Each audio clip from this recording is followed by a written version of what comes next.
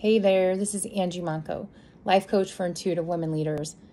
And today we're talking about the pleaser saboteur who tries to get love and connection from pleasing others and showing up the way that we think they want us to show up. So the thought of the pleaser in this case is they can be selfish and ungrateful.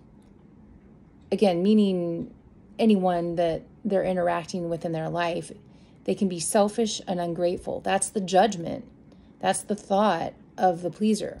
Because we feel that way when we think that somebody should be doing more for us because we've done so much for them. So therefore, if they don't exchange as much energy and favor as we give them, then we can think that they're selfish and we can think that they're ungrateful.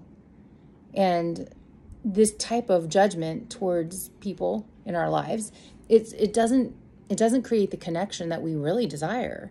We really want to be loved and connected, but it's like we're getting the opposite. We're getting resentment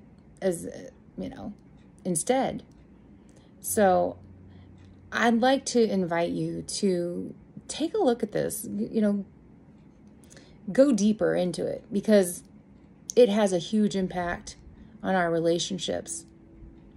So go to harmonyharbor.com and check out my upcoming masterclass, and also my contact page. Reach out to me. I'm here to support you like you've never been before. Take care.